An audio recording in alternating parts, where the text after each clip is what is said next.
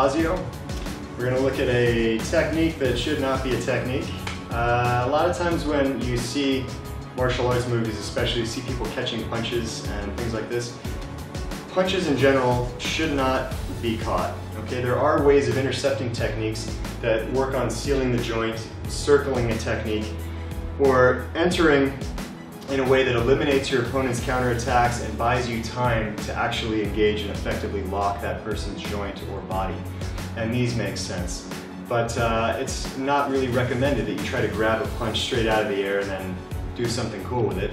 But that's kind of what this would look like, just for fun. So as he punches, maybe I can grab, get close to the wrist,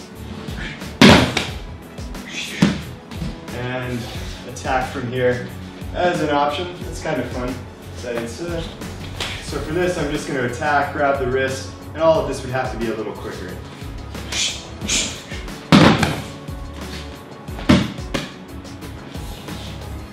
Okay, so that's not how you should intercept a technique, but hopefully it'll look cool.